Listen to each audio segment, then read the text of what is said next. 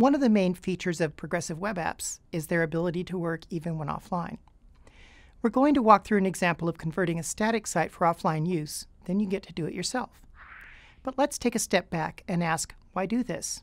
As Sam mentioned at the start, most of the growth in internet traffic comes from mobile first and, in some cases, mobile-only connections. This is often in regions where internet connectivity is sparse, expensive, or just unreliable. If you can cache the files appropriately, users can still have something under any conditions. It's also much faster to get files from the cache, giving your page native-like performance. So how can we make an existing site work offline? You could depend on the browser cache, but it fails if the browser is offline. You might use the older app cache, but it has trouble with file updates and redirections. The service worker was designed to address these problems. You need to write a script that does two things: fetches and stores static assets via the cache API, and then intercepts fetch events inside the service worker and retrieves the file from the cache. But first you need to enable the service worker. It's exposed on window.navigator, and the best test is to use the in keyword to check for the property. Call serviceworker.register and pass in the name of the service worker's script. This returns a promise that resolves when the service worker is ready, or rejects it if it fails. We won't use the contents of the registration here, but you normally want to save it to support features like push notifications. Let's turn our attention to the script inside the service worker. We'll start by downloading and storing the site's files in the cache. The top of serviceworker.js defines a cache name and a list of paths to cache. Notice this, we're caching dot. That's the path of the current directory. We're also caching index.html. Since you can get to the home page either way, you need to cache both paths. We're also caching the site's CSS file. Notice you can list the file path or even a complete URL, and the cache API will find it. We're going to add those files to the cache, but first we need a bit of boilerplate code. The service worker will emit an install event after registration. The keyword self refers to the service worker when called inside a service worker script, and window when called outside. So we listen for the install event on self to start building the cache. Remember that the service worker can quit when it's not busy. Calling event.waitUntil keeps it alive while we build the cache. Call caches.open to create a new named cache. It returns a promise. Then call addAll on the cache to automatically fetch and add the files. Note that you may want to catch and log any errors in case there's a problem with your file list.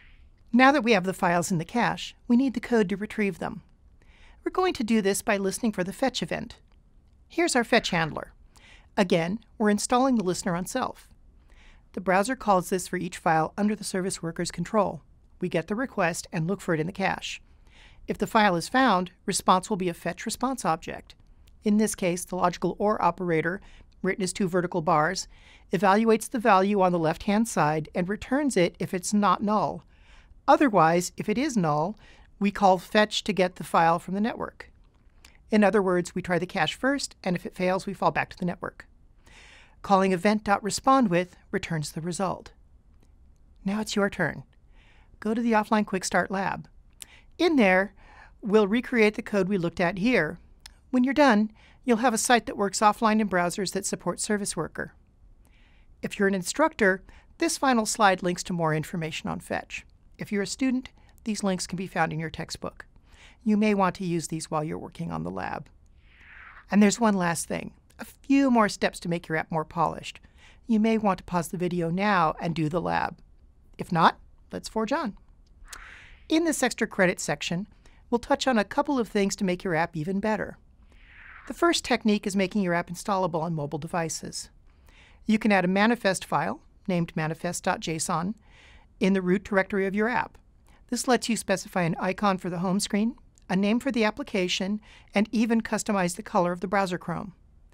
Note that at the time of this recording, this only works on Blink-based browsers such as Chrome and Opera.